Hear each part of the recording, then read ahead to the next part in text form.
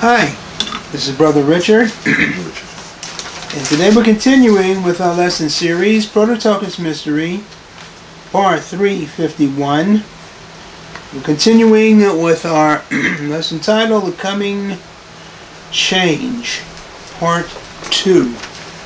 Now, instead of starting from the top of the page, I want to go down to the last quarter of the page, which deals with events from the judgment to the Lord's gathering. Because from some of the scriptures that I'm reading, I've come to the conclusion it's going to be a rather short period of time. And I want to give some scriptures that illustrate that. Principle. Scripture indicates the time between the Lord's pronouncement of judgment and His appearing to gather His people will be short and sudden. Matthew 24, verse 48 to 51.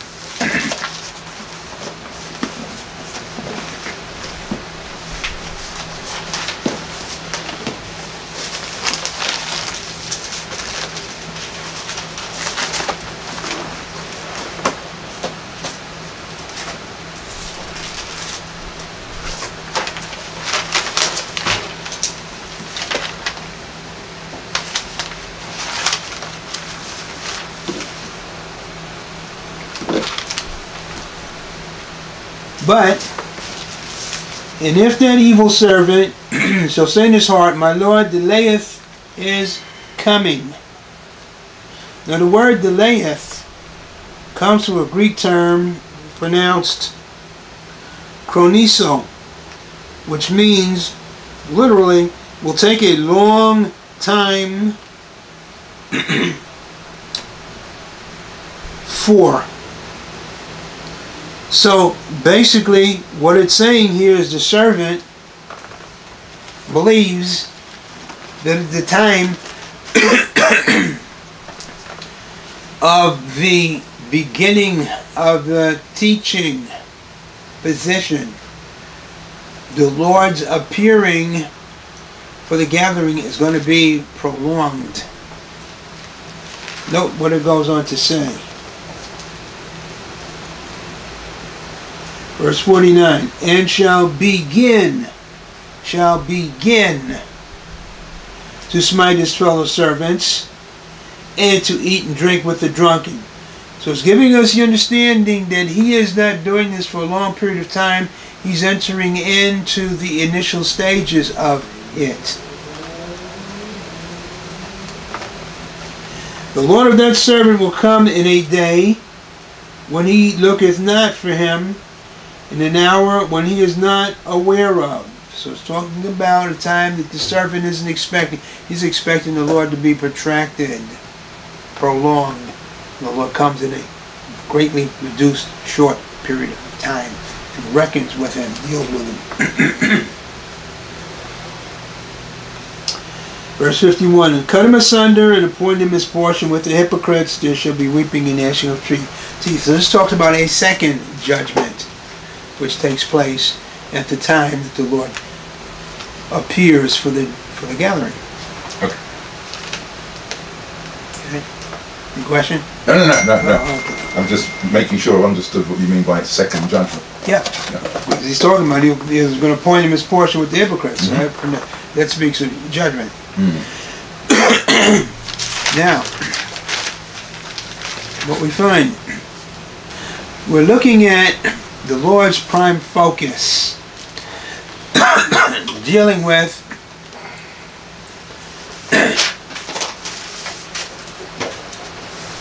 all things that take place, whether it's the judgment or whether it's the gathering.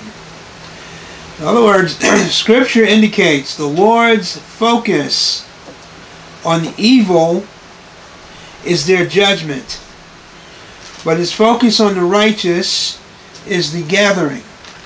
So we have these two things. The Lord lets us know that the prime focus is the gathering. Turn to John, the 10th chapter, verse 16.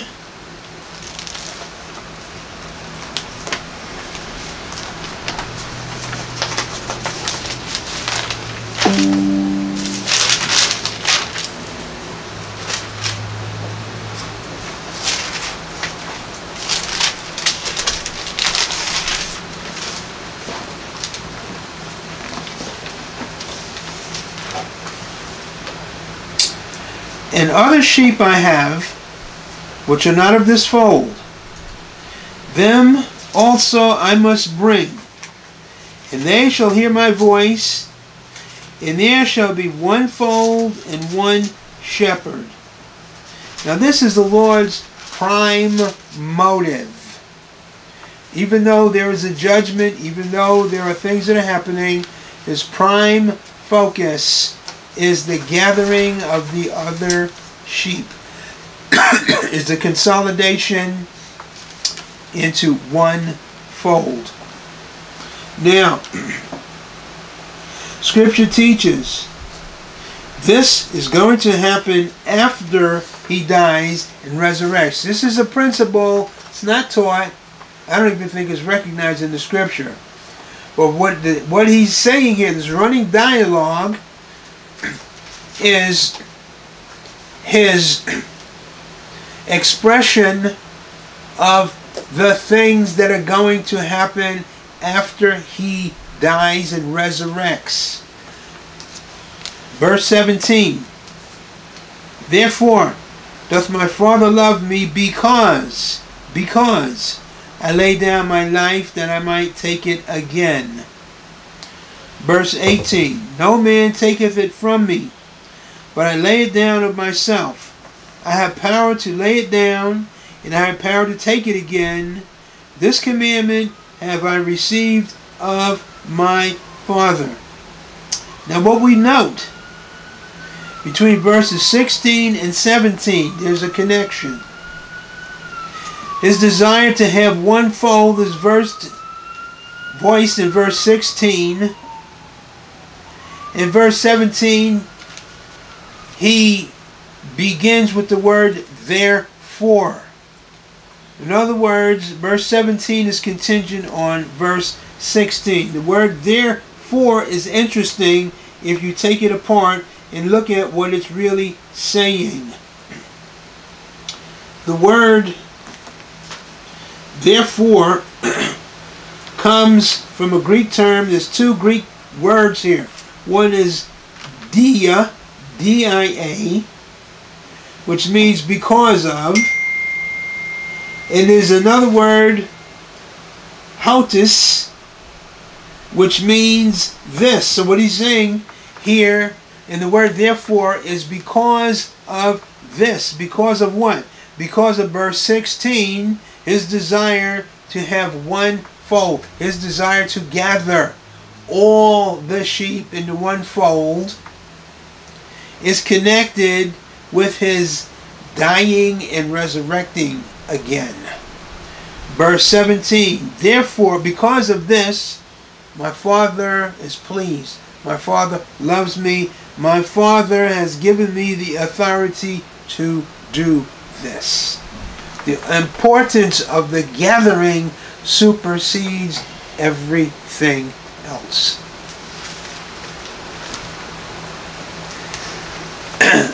The purpose of the gathering is emphasized to happen after he dies and resurrects. Important for us to understand this. Now, Scripture therefore teaches the current Adamic order will be destroyed in anger. It's the judgment. Turn to Jeremiah, 4th chapter, verse 1. You alluded about a month ago, I think, to the beginnings of an understanding, is how you described it, that the gathering, as we understand it, beginning of the sorrows, gathering, rapture, was a greater, I can't remember the word that you used, there seemed to be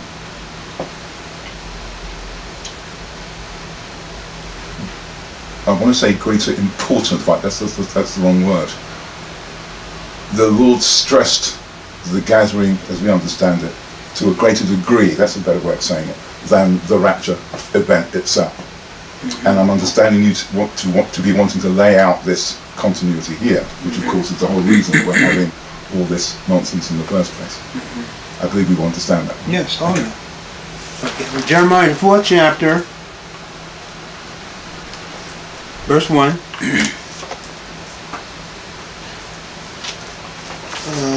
Praise the Lord. Excuse me. Excuse me, verse 23. Jeremiah, the 4th chapter. Thank you for saying that, brother. It's the truth.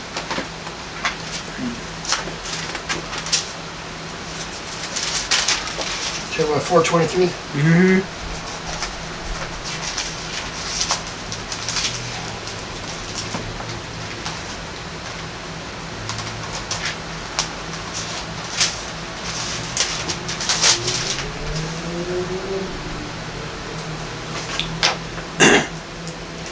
I beheld the earth, and lo, it was without form and void, and the heavens, and they had no light. This is the result, of course, of the judgment. It's going to take out the current order. The judgment, in essence, is a preliminary operation that has to sweep away all that is keeping the gathering from taking place. The Luciferian erected illusion that dominates and captives, holds in captivity the Prototokos, the restrictions, whether they be spiritual or physical, all of that is going to crash and burn. That world that was constructed by the Luciferians, which is a detestation in the sight of God, is going to crash and burn, so that his heartbeat, the gathering, will be allowed to commence. Based on the significance of the gathering as we've understood it, and our understanding that we are being prepared for a new reality, is there anything that we, the saints, can do to improve anything that could be improved? Are we doing enough of whatever needs to be done? Can we get out of the way of the Holy Spirit more to prepare ourselves for these things? Everything. Sorry, I'm just sensing that there's something, or there's more that we can learn, more that we can comprehend to prepare for this. But it's all in us. It doesn't have anything to do out here. Okay. We are the ones that determine the degree to which we want to involve ourselves in the situation that's taking place. But what we find here, as soon as this judgment takes place, as soon as this condition happens, the way is open for the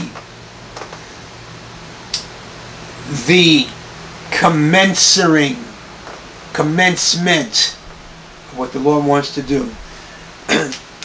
Principle, Scripture teaches, the true gospel shall be proclaimed by angels. Matthew 24:14.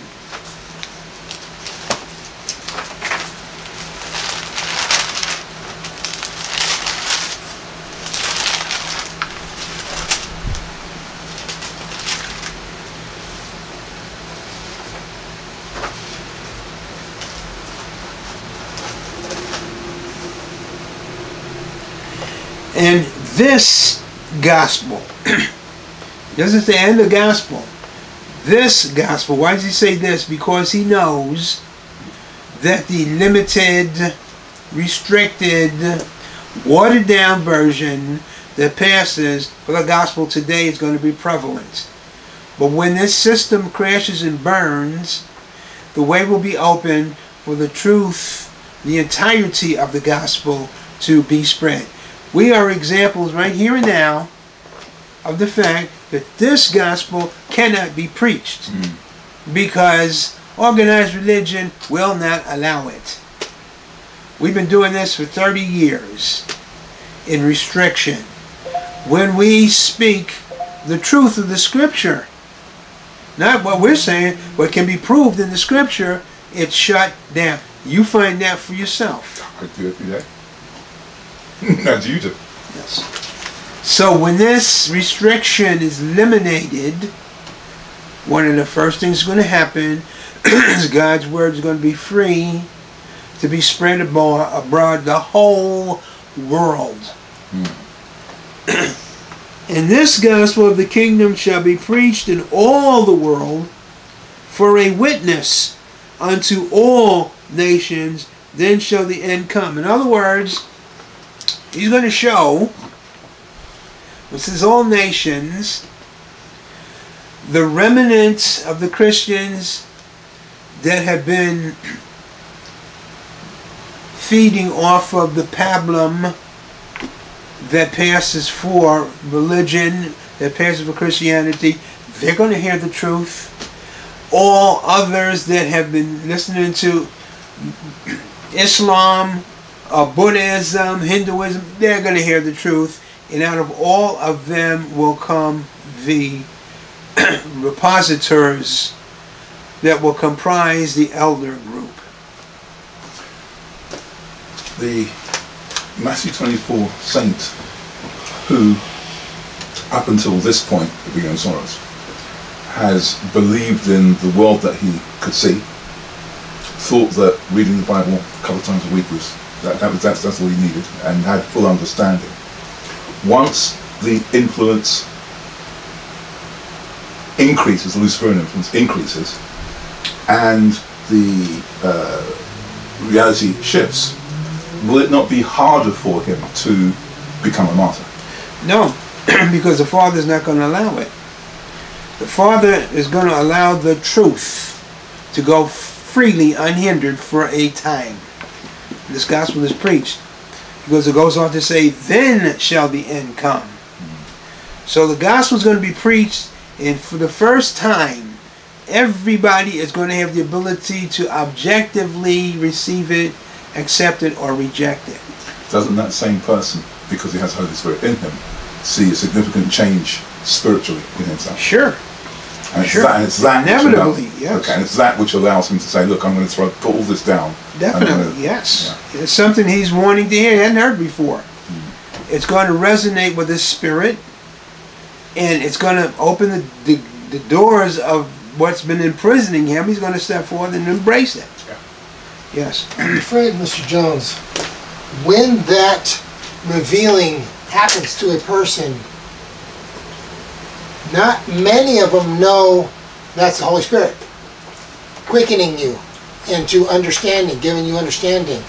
They're going to look for, okay, I understand that differently now, but I don't recognize why, because nobody's taught me.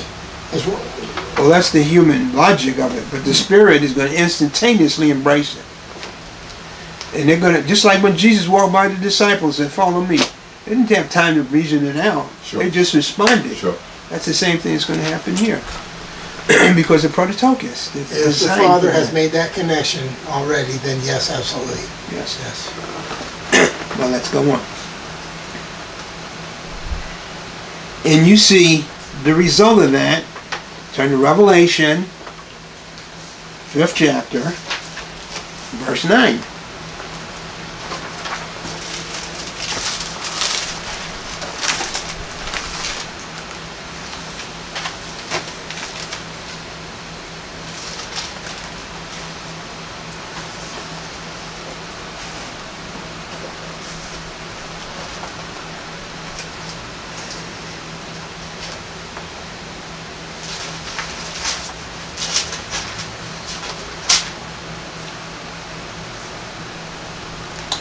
And they sung a new song, saying, Thou art worthy to take the book, and to open the seals thereof. For thou wast slain, and hast redeemed us to God by thy blood out of every kindred, and tongue, and people, and nation. They got redeemed in Matthew 24, verse 14. The gospel went to every kindred, tongue, people, and nation. It responded, resonated with the spirits of the Prototokos. They accepted it instantaneously. They walked free. At that point, that's when we come into the picture. We will be designated the feeders of those who now need to be fed. Matthew 24.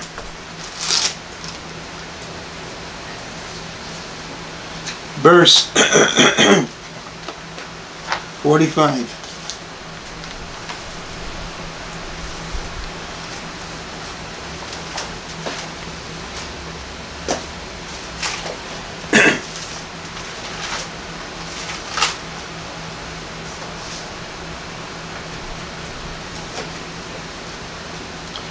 Who then is a faithful and wise servant, whom his Lord hath made ruler over his household, to give them meat in due season?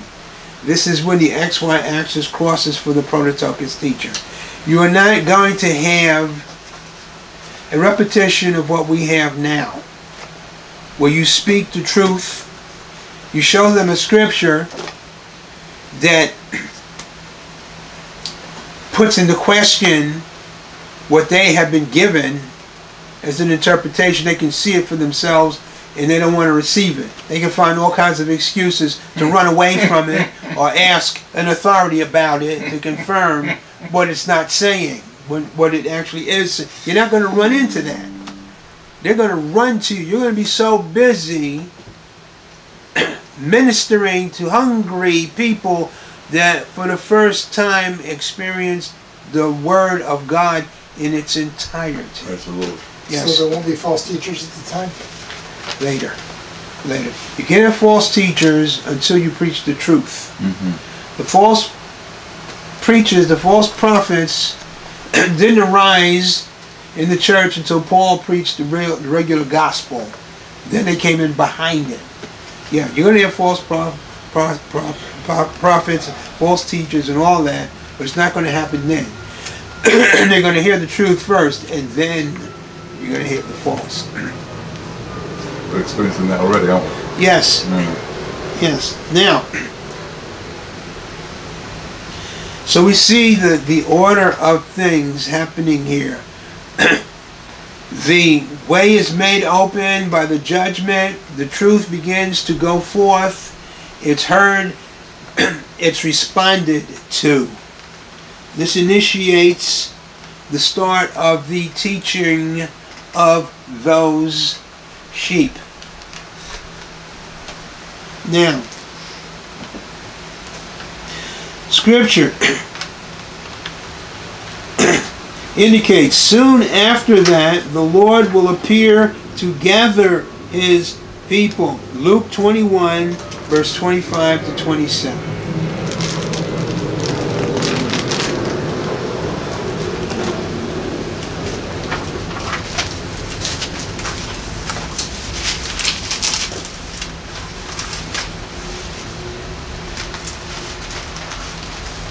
Very interesting.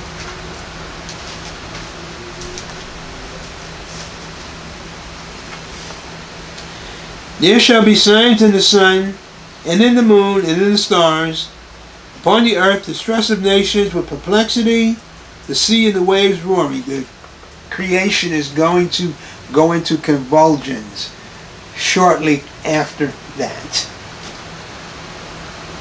precluding the appearing of the Creator. Men's hearts failing them for fear, and looking after those things which are coming on the earth, for the powers of heaven shall be shaken. The vestiges of the principalities in the heavens are going to be shaken out of their abodes, taken captive in the nether parts of the earth.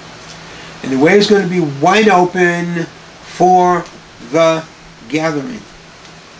Verse 27, then shall they see the Son of Man coming in a cloud with power and great glory. Then shall they see. He will appear.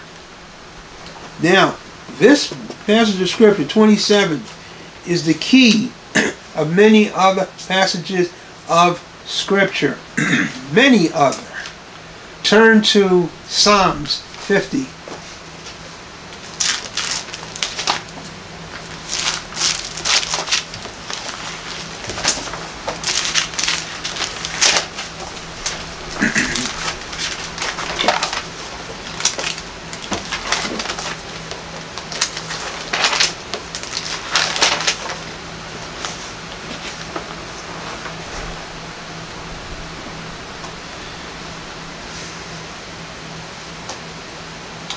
verses 2 to 5.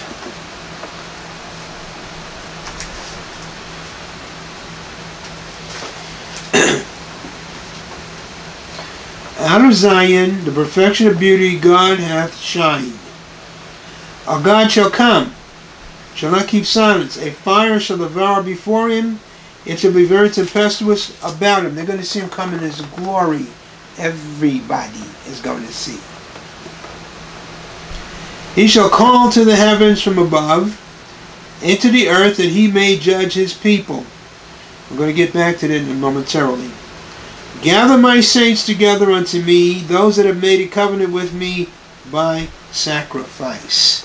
The gathering, the gathering, the gathering. Gather my saints to me. Who is he speaking to? Those in the heavens that are going to be the instruments used on the earth for the gathering.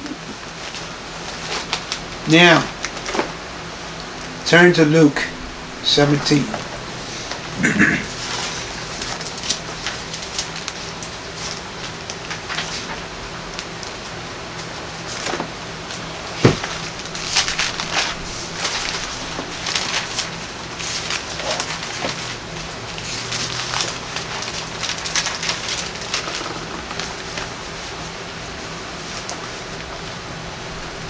Starting in verse 30.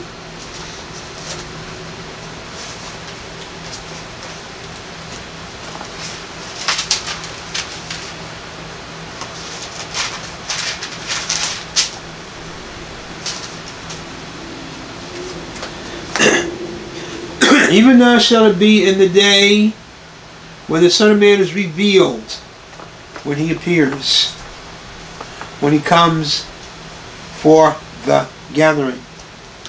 In that day, he which shall be upon the housetop, and the stuff in the house, let him not come down to take it away.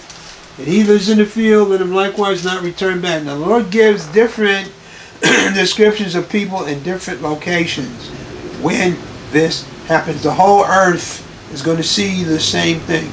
Him descending in glory. The world has reached a degree of stability because you have the Luciferians who are dominating the earth, Fourth Empire, and you have the communities under the Luciferians that are now worshiping the gods and all the rest of that. They're all going to witness this one event, him descending. He's talking about the individual. This guy's a Christian, but he didn't do what he's supposed to do. He spent his time, like the wicked servant, ingratiating himself, collecting things, stuff, getting a position in this Luciferian society. Lord says, when this guy sees what's taking place, he better give it all up and get ready to get out of Dodge while he still can, because sudden destruction is going to come on him. Verse 29 says, Lot went out of Sodom, it rained fire and brimstone from heaven, destroyed them all. Verse 30, even thus shall it be in the name. So we understand that the physical manifestation of the time of Lot will be present when the Lord returns to the gathering. He's talking about, he's using it from the stage of being aware. And what will happen to people that are not aware. The suddenness that destruction is going to come on them. Right, but not necessarily the physical manifestation. Yeah. Yes. This is a warning to Christians to not stray, and keep your focus on events that are going to take place. He's saying this is the way the Father has laid out his schedule. This is going to happen, this is going to happen, this is going to... You can receive it or reject it. But if you reject it, you're going to be one of these people that wind up paying a penalty for it when it falls. Then he goes on. Whosoever shall seek to save his life shall lose it. Luke 17. Verse 33, whosoever shall seek to save his life shall lose it. Whosoever shall lose his life shall preserve it. I tell you, in that night there shall be two in one bed, one shall be taken, the other left. 35, two shall be grinding together, the one shall be taken, the other left. Two shall be in the field, the one shall be taken, the other left. They answered and said unto him, where, Lord? And he said unto them, whithersoever the body is, thither will the eagles be gathered together. What did we read in Psalms 50? Gather my saints together unto me. These are the leaders, the teachers, that are being gathered to the Lord's presence to receive their rewards and positions. That's one aspect of it.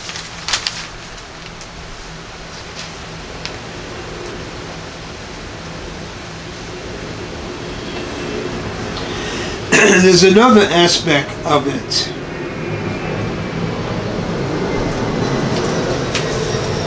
Turn to Deuteronomy 32.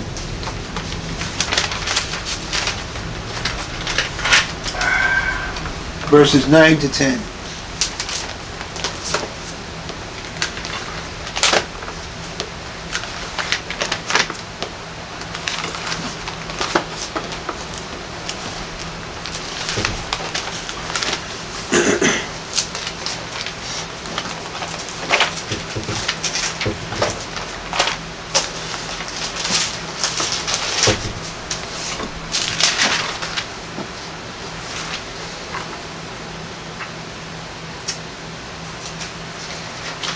Actually, we're going to do 8 to 10.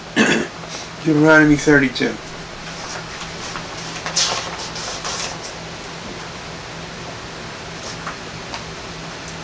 This is when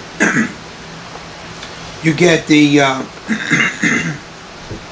the Exodus, the 12 tribes, out of the former regions back to the land of Israel.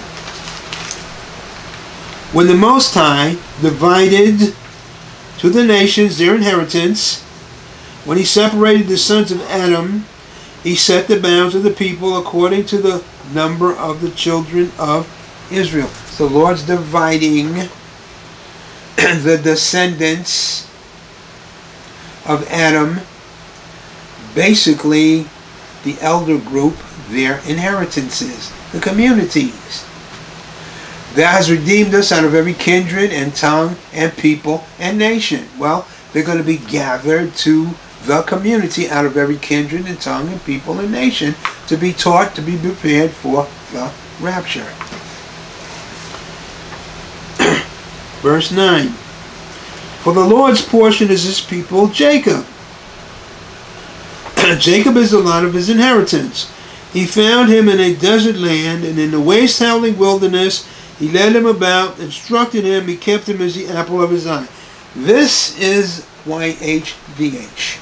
The Lord delegates him to take the 10 tribes out of wherever it is, in the ruins of the former Adamic order, back to the land.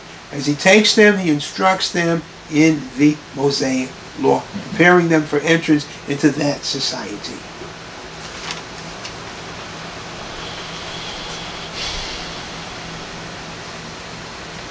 Now, what we find... Mr. Jones, I got to ask this. Yeah, okay. So there's no Messianic Jews in that group? No. Messianic Jews would be gathered with... that's the one tribe that Jesus is talking about. Is going to be gathered to the fold of the non-Jews. They'll be in the community of the saints. This is the vision here. All that are Prototokos are going to be in one group. All that are not are going to be in the rest of the division of the human race. The Jewish component is in Israel. Those under the Luciferians are in their places. The human race constituting the elder group is going to be in their place. Jesus is going to sort everything where it's supposed to go. In that respect, what we're going to find, Matthew 24. We'll close with this.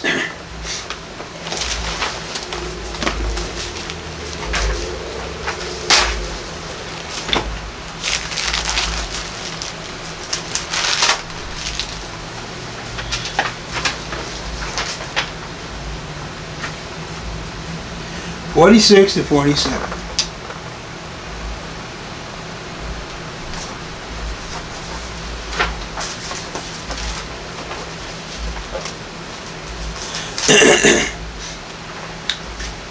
This is a Prototokos teacher. He's been taken where he was now to receive his inheritance. Blessed is that servant whom his Lord, when he cometh, shall find so doing. Verily I say unto you that he shall make him ruler over all his goods. The community is established. The star group is now receiving its inheritance. They are now going to establish authority over the churches. Ephesians, I know I was going to say it was close, but turn to Ephesians 1. This is what Paul is surmising when you said the star group, you're referring to those priests, angels who become angels. Okay. Yes. I'm reiterating it because some people may think you're saying something else. Yeah, this is the Dawn Stars. Yeah. This is the star group of the churches of Revelation, the first chapter. What are you doing? Ephesians, the first chapter, verses 10 and 11.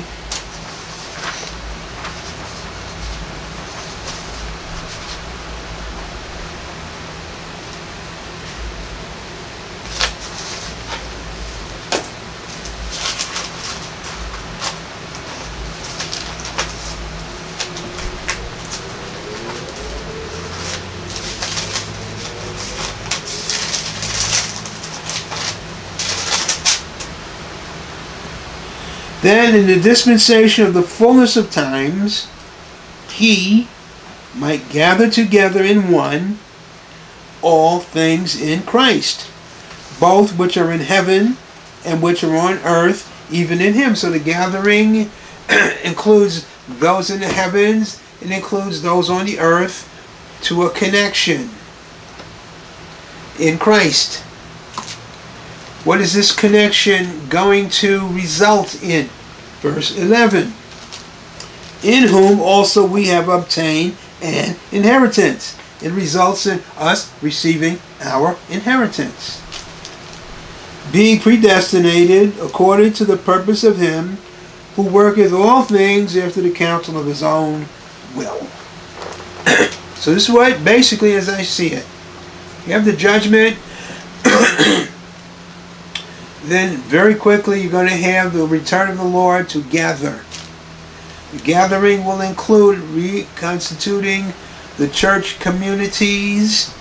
It will include the inheritance of the star group over the churches. It will include the onset of apostles and prophets on the earth overseeing the church communities. So it's going to be a thing that will take place in, to a great degree, rapid succession. What the Lord wants to do is to give his people what they haven't been given in 2,000 years. The whole counsel of the will of God. So that priest, Matthew 24, 48 to 51, that evil servant, his evilness happens from when to when? From the beginning of sorrows to the appearing of the Lord. To the end of the gathering. No, to the beginning of the gathering. That's when he goes out. The beginning of the soils to the beginning of the gathering. I'm talking about the evil servant. That's what I'm talking about. When does he perpetrate his evil behavior? He's spared from the original judgment. Okay. Because he's called, just like the good, wise servant. Mm-hmm. They begin to operate. Those that are faithful feed God's people. Okay. Those that are the evil servant take advantage of God's people. Says he begins to smite his fellow servant, begins to eat and drink with the drunk. There's a time of stability. Remember, the Fourth Empire takes over. They bring a Luciferian stability to the world. Luciferian societies. Within these Luciferian societies, you're going to have places of preservation by Elohim. So coming back to then he begins to smite. Timeline is what I'm trying to drive at.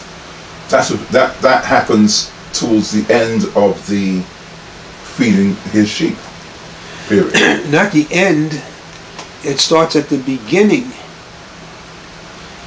You begin to teach.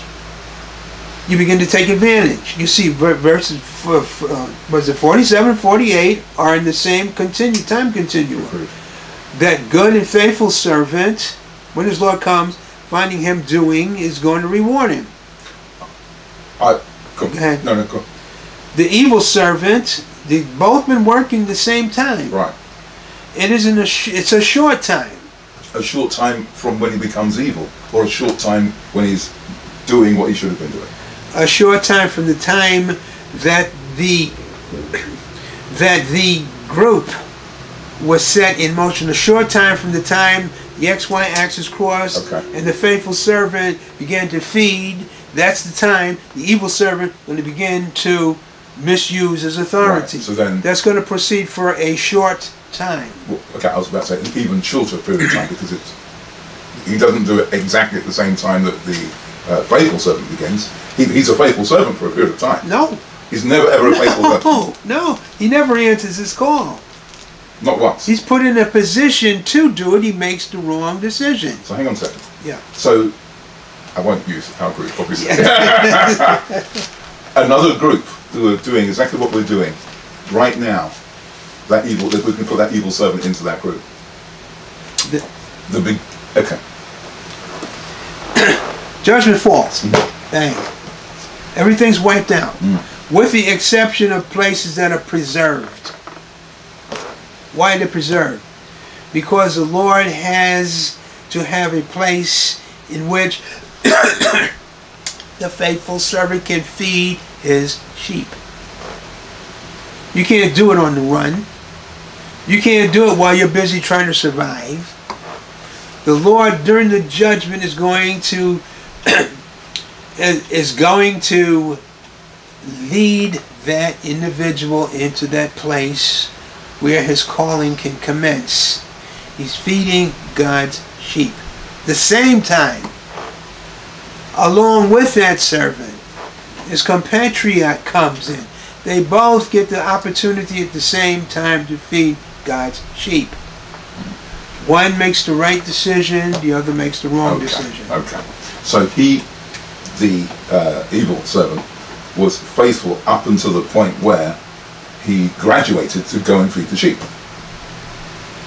Mm-hmm. And from his graduation day, he never actually did any feeding. He never actually did anything when his calling came into being. Right.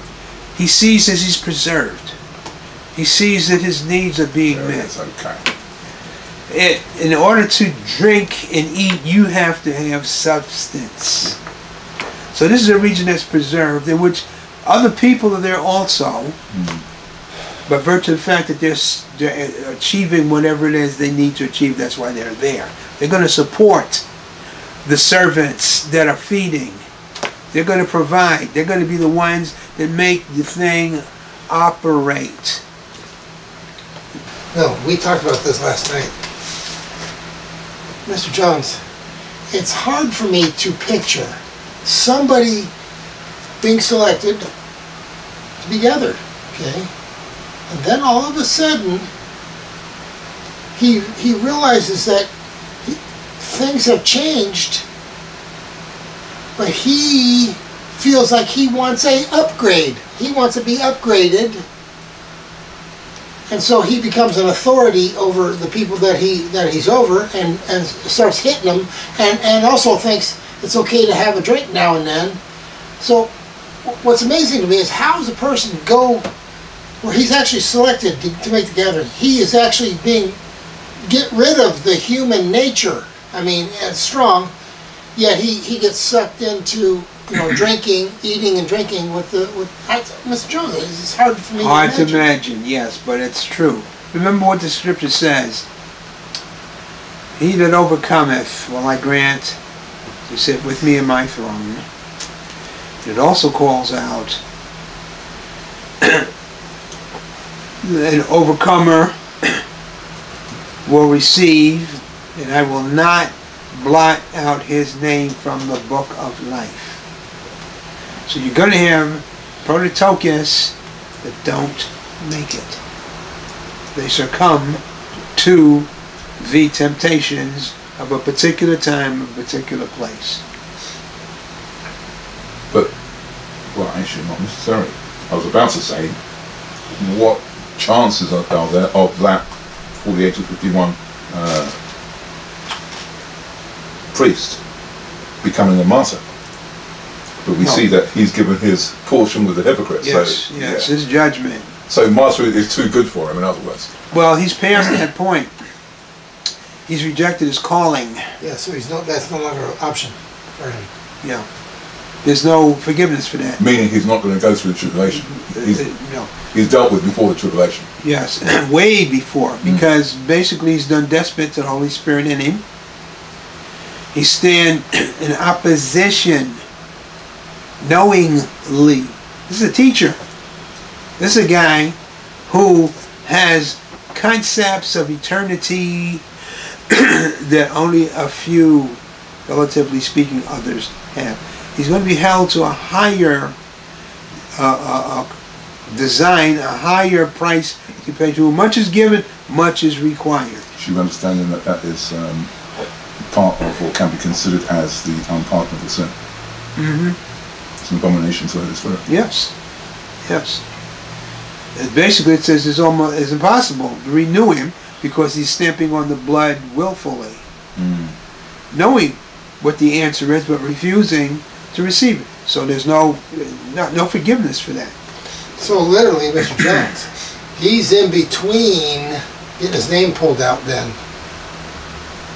Well, the judgment, when the Lord says, I'll cut him off, that's it. That's when his name goes His name out. pulled out, right. Because he's separated now from the body of Christ. It's as though he were never saved. So he's going to receive the judgment of an unsaved person. It's as if he is saved, but then he screws it up for himself and cancels out his opportunity. That's right. Brings judgment on himself. Since it says he will be lost his portion with the Hypocrites. That puts him in the Jeremiah 23, 1 and 2 category. Yes. So yes. Hell immediately appears over him. Oh yeah. He becomes a denizen of the torment regions. That may very well be the reason we've had such difficulty in this lesson.